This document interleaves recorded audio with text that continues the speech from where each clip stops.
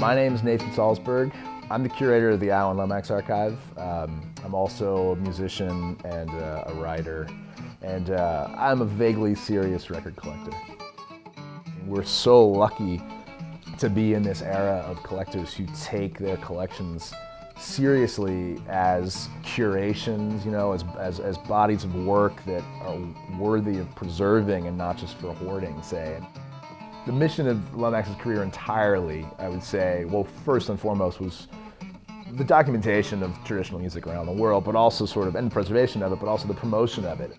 The official name of our organization is the Association for Cultural Equity. And you know, for us, our mission is access. We do a lot of work. So we're disseminating our audio and video and photo collections to the places the stuff came from, working with regional archives and libraries and universities and things. And of course, we have this huge YouTube channel. We just passed like 6 million views recently, which is kind of wild. I mean, Lomax would have been thrilled by that stuff, thrilled by it.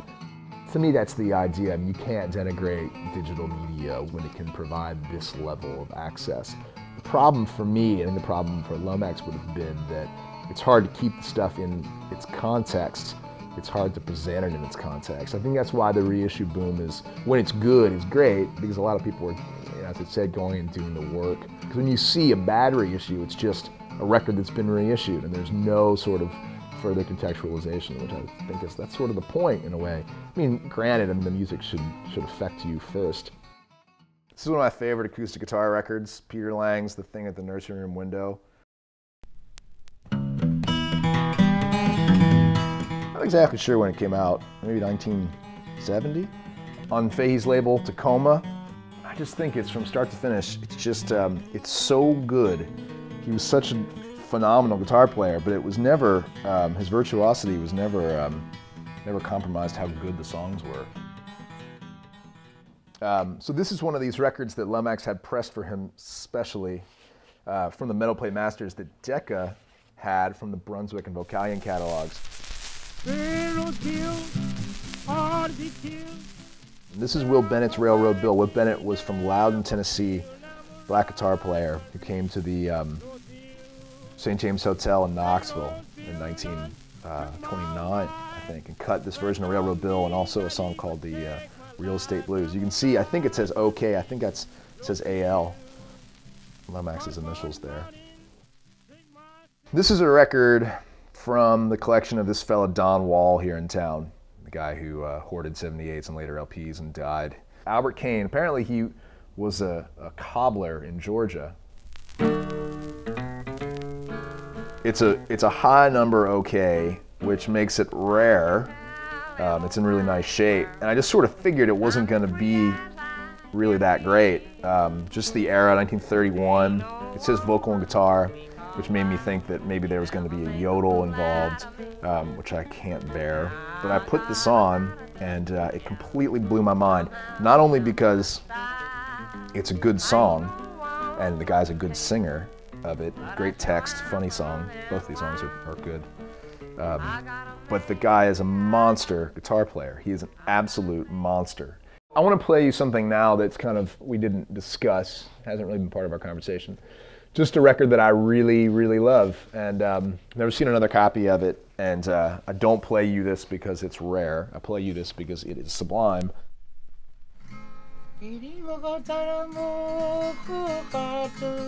this is from this record. I mean, it's the most breathtakingly beautiful cover of music from the Marquise Isles and the Tuamotu Atoll. I just love looking at that cover. The music and the artwork sort of provide some solace. It's just one of the most beautiful songs I've ever heard in my life, and I really, really treasure this record. So I mentioned this earlier, but E.C. Ball was a guitar player from Rugby, Virginia, down southwest part of the state. And this is him and Orna, his wife, doing this song called One Day I Will.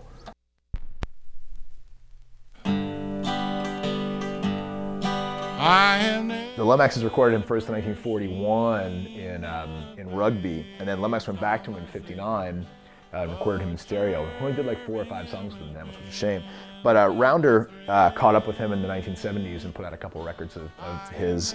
But this is my favorite one. And his guitar style is so killer. It's He even said that he was trying to do something different. I forget the exact quote. He had a really wonderful quote about, you know, people did things their way and I just wanted to do something a little bit different, and he did. There's something kind of funny and atavistic about a record collection, for me, at least looking around this room, because there are records all around the room and there's these things, which are even more atavistic, CDs over there. But if you, right over here, which we can look at in a minute, there are 4 hard drives, which are more or less the complete Alan Lomax archive from 1946 to 1991. And that's, you know, 17,000 audio files and 5,000 photographs and 300 hours of video, all in those 4 little hard drives. And in a way, I don't know. I don't even know what to say. That juxtaposition is kind of wild sometimes.